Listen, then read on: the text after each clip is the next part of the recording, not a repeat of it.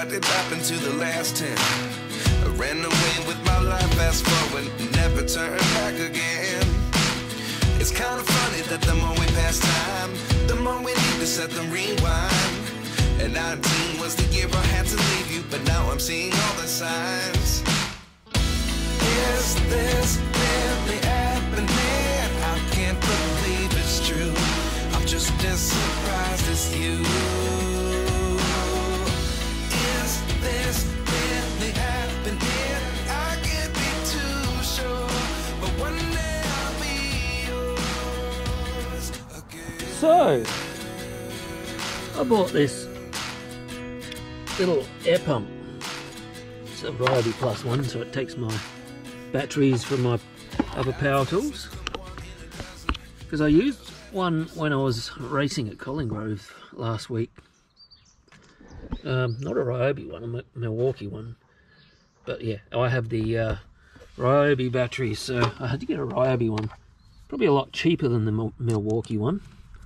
Not quite as flash as the Milwaukee one, but yeah. First time I've used it. What we got here? Telling me I've got 5 psi. I need to put it up to 30. Well, that's what I'm going to run it at anyway. Okay, 23, 24, 28, 30. Oh, let's go 31. Yeah, alright.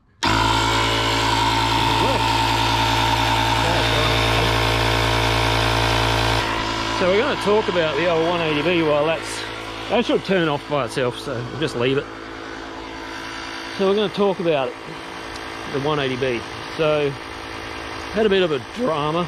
I thought I was going to go in and register it during the week last week.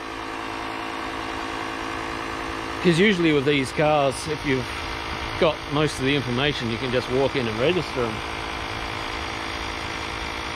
Not this time, not this time. Unfortunately, it wasn't in their system. So,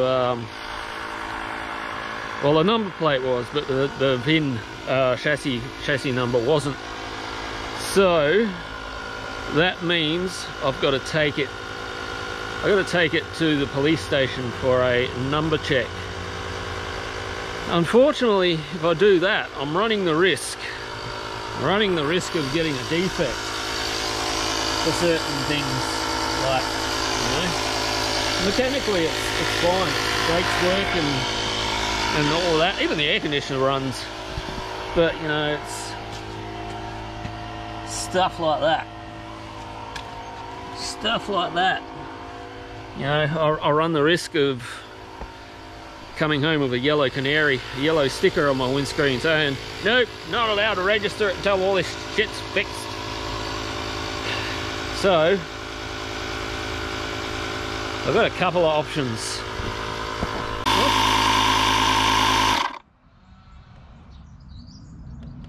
Maybe it goes above and then turns itself off. I think that might be what the thing is.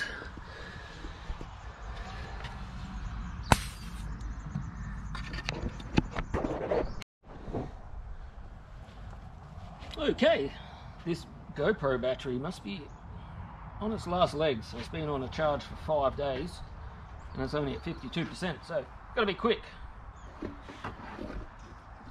So I got the fuel tank all cleaned out and it came up really nice. Oh, dropped the keys. So still waiting for a fuel sender because the one that was in it is just it's gone, it's dead. So I've got a fuel sender coming for the fuel gauge, I should add. The fuel gauge sender is coming through the post. It should be here any day. So once that's in, that's it. That's all I'm going to do until I start pulling it apart. If I had known that I can't register it, I probably wouldn't have bothered with all of that. But you live and you learn.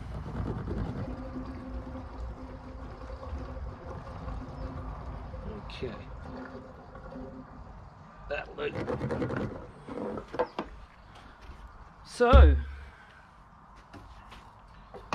oh, was I saying? I'll just put this back on so none escapes. Oh, come on now. Okay. So anyway, got a couple of options on what I can do, because it has to go in for number inspection. Where's the sun? Over there. I can tidy up the rust. I can tidy it up with body filler and make it look half reasonable and then take it in. But is that just a waste of time? Because all I want to do is get club rego on it, so it's registered in my name, because it's not now, and maybe take it for a couple of spins around the block. Is it worth going through all that effort just to take it for a couple of spins around the block before I pull it off the road? I don't know that it is. I'm going to think about it for a couple of days. What I am going to do when I start restoring it is I'm going to start with all the removable panels, because that's where the major rust is that I'm worried about. Fix those up, bolt them back on, give them a quick prime up, and then maybe take it down, see if I can get some registration on it. May not happen. We'll see how I feel at the time. But for now, I'm just going to start it up and give it a run, because it hasn't been run for a couple of weeks. So just want to keep the everything wet inside the motor. You have to start your motors every now and then, otherwise, yeah, things go dry, things start leaking, and things turn to shit, like the fuel tank that got clogged up from sitting too long. So anyway, I've got to put a battery in it, and we'll do that.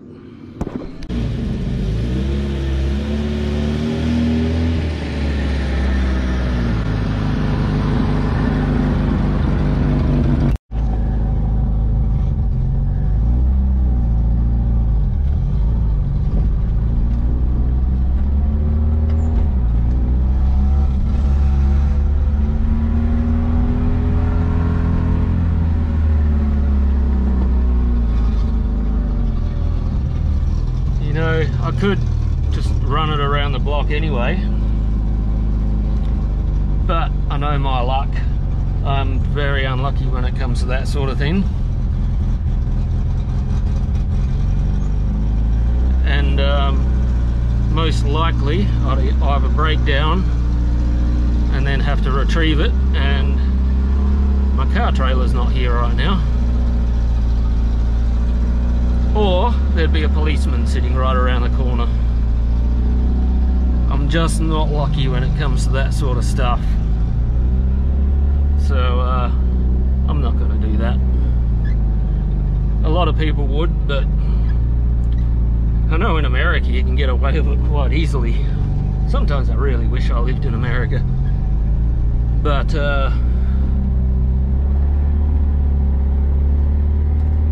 she hasn't warmed up yet. I'm just going to drive up and down the driveway a couple of times and annoy my neighbours. Okay guys, that was just a quick 180B video, just to let you know what's going on with the old girl. Yeah, it'll be a couple of months before I can start working on it. I really need to get a free spot in the shed first. I've got to get rid of a couple of customers' cars so I can free up a spot for the 180B. So yeah, that's a couple of months away before that happens. So as soon as it's in, I'll be starting by ripping off a door and getting into the rust on the doors. So I did do a door skin removal video, which I only half finished because I sold the car halfway through the video. So I'll do that video again. It'll be a bit different this time because I don't have a brand new door skin. I'm going to have to fabricate the new tin to put in it, so this one will be a little bit more involved. Anyhow, if you wanted to see all that, don't forget to like and subscribe and do all of that, because it would help me out grandly, and I'd appreciate it. I'd really appreciate it. So on that note, I'll catch you guys another time. And